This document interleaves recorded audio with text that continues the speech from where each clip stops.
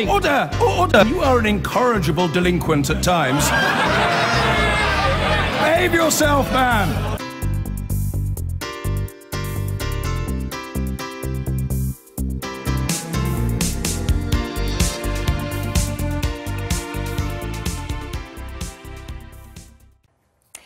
Now, confidence in the UK economy has fallen at the sharpest rate in almost 22 years after the vote to leave the European Union. And it's not the only sign of economic problems. 7 commercial property investment firms have halted trading after investors scrambled to pull out their cash. Our business correspondent Helia Ebrahimi has been speaking to the head of one commercial property firm. Martin Gilbert of Aberdeen Asset Management is still allowing investors to get their cash out now, but only if they'll accept a reduced amount. 800 miles from the jitters of London's stock markets, Inverness looks untroubled by Brexit's economic fallout. But the man in charge of Aberdeen Asset Management, which runs £290 billion of funds, says these are troubling times across the whole country. The biggest shock we've had in 50 years, probably. So I think there is a lot of uncertainty around. Today, consumer confidence fell sharply, with people gripped about worries about rising prices, fewer jobs and sliding house values. In London, it's the property skyline that seems most vulnerable, with 7 funds being suspended in a trend uncomfortably close to what we saw in the aftermath of Lehman. People are trying to draw their money out, and that's causing the funds to have to sell into a falling market, which they don't particularly want to do. Now, for the broader economy, this is just part of a general trend. So this is the uncertainty around what the UK economy will look like over the next 2 or 3 years. In the next 4 years, 26 million square feet of office space was supposed to be built, the equivalent of 50 more Gherkins. But with many fearing a city exodus, how much of this, like the plans for the Pinnacle, will really get done? And how much will fall by the wayside? As they're not building in London and the market is starting to fall away, that will just radiate out from London, and will eventually, you'll find that happening in Scotland as well, because the confidence will have gone. Since Sunday, 7 funds have been suspended as people rush to the door to pull their money. In total, these funds account for £25 billion, but many investors are small retail savers who have complained they didn't realise they would be barred from taking their cash out.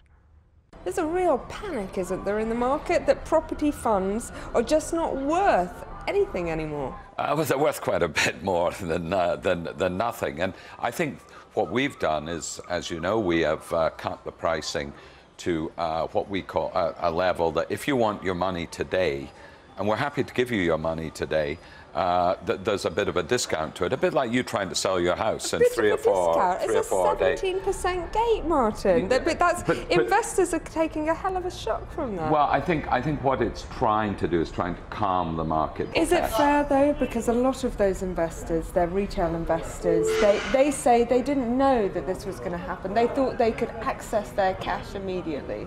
Yes, and that's what we're trying to do. We're trying to allow them to access their cash, so we think it's a better option. In 1 week, 7 funds have had to take action. It's caused huge panic. The pound's gone down to a 31-year low. Yeah. Something's gone wrong. Yeah, well, the thing that's gone wrong is the EU referendum vote, which no one expected.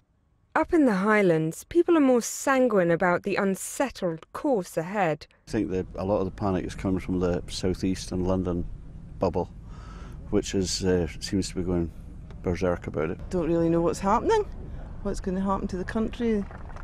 Does that worry you? Yes. The trade's not going to stop between Germany and us and other European countries, is it? You know, life doesn't stop there. The difference for Mr. Gilbert is whether immediate investor shock morphs into consumers chucking everything down the pan. Now, it's not, of course, just the economy which has been immediately affected by the Brexit vote. There are now questions over the future of science funding and employment, and whether Britain will still be able to attract the brightest minds in research. One Belgian scientist who helped discover the Ebola virus before relocating to the UK has told us he wouldn't have done so had we been outside the EU. Our science editor, Tom Clark, went to meet him. Spain. Portugal. Greece. Bangladesh. Spain. Cyprus. Israel. The UK. Singapore. UK. Greece. France. These are the faces of modern British science, young, intelligent and international. This lab at Imperial College is led by Professor Mike Levin. He won't forget the morning Britain voted to leave the EU. I walked into our department and found the entire team looking like they had just been to a funeral, and I think everyone was very upset and devastated. It's an EU passport and EU grant money that allowed Cypriot PhD student Stephanie Menecu to come and work here. It was already difficult for scientists to apply for grants and be successful, and there were a lot of opportunities from the EU, so now it will be even more difficult to apply for grants. Over the last decade, the lab has won €35 million in EU funding. It researches better diagnosis of fatal childhood infections like meningitis.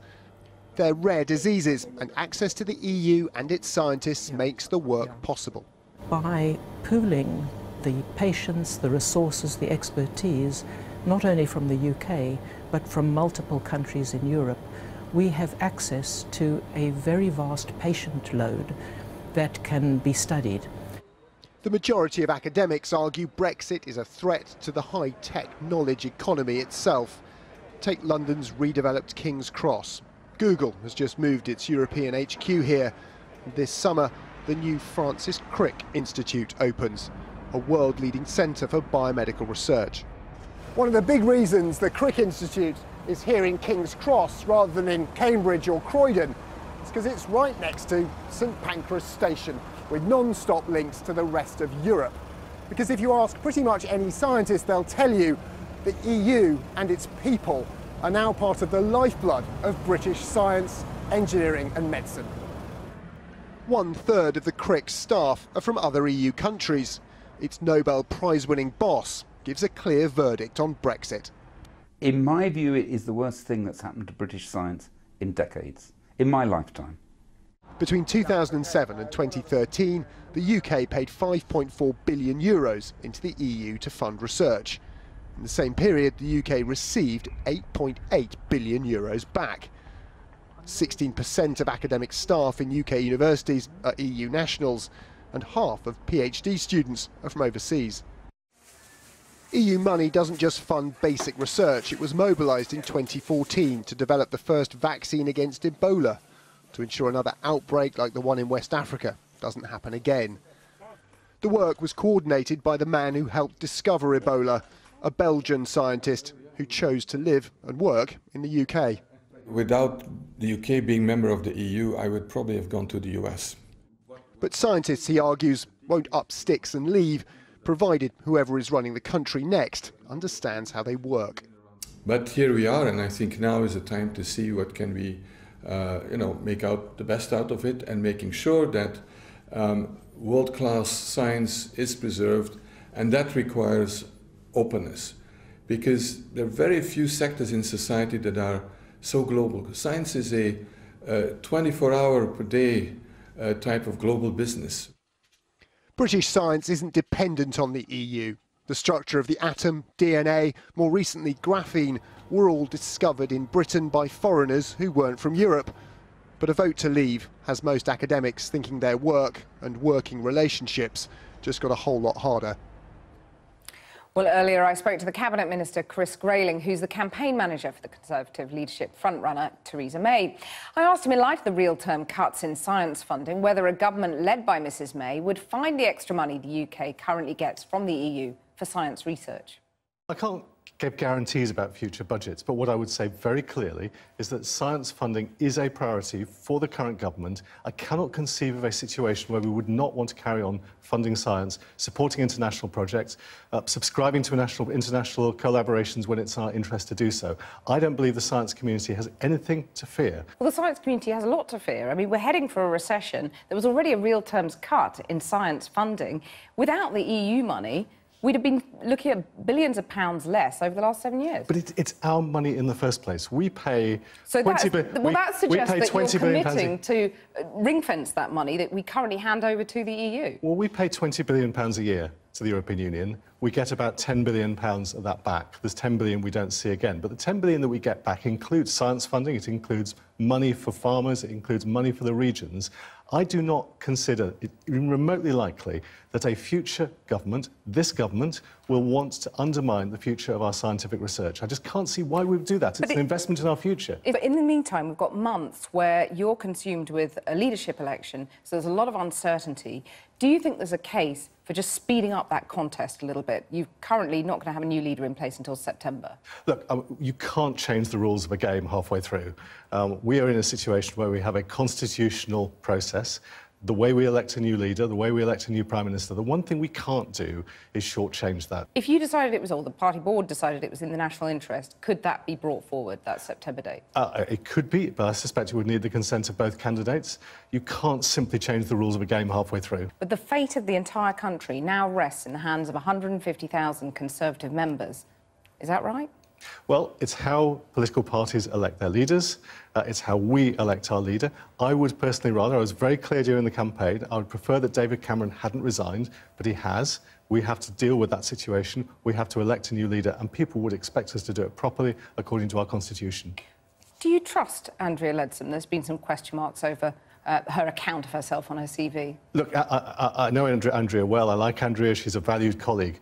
What I'm arguing is the positive for Theresa May. Theresa May is the experienced, level head to deal with a challenging situation. She's got experience of negotiating international agreements, complicated and difficult ones, like the one to deport Abu Qatada to Jordan. That's stuff she's done already. The point about Theresa is that she can step straight into the Prime Minister's shoes with experience, with a track record in government. I think right now that's what we need. But it's interesting that you're not concerned about Andrea Leadsom's CV. Some people are. Do you think that's sniping? Look, I'm not into talking down colleagues. We've got a great team in the Conservative Party, a great team of ministers, people who bring real strengths to the job. What we're doing, though, is electing our new Prime Minister. And my view is very straightforward. If we're electing our new Prime Minister, we need the best person for the job. And the Conservative Party this week has demonstrated that the overwhelming majority of members of Parliament think Theresa May is the best person to do that. And I hope very much our members will listen to that advice. Will they listen to someone who called them the nasty party? Oh, I think the Conservative Party today is a very different party to 10 years ago, and it's people like Theresa and David Cameron who have helped turn it back into a party that's electable. You know, we won our first majority since 1992 last year. That's because the party is smarter at reaching out to a country that's changed and doing it well. Chris Grayling, thank you very much. You're welcome.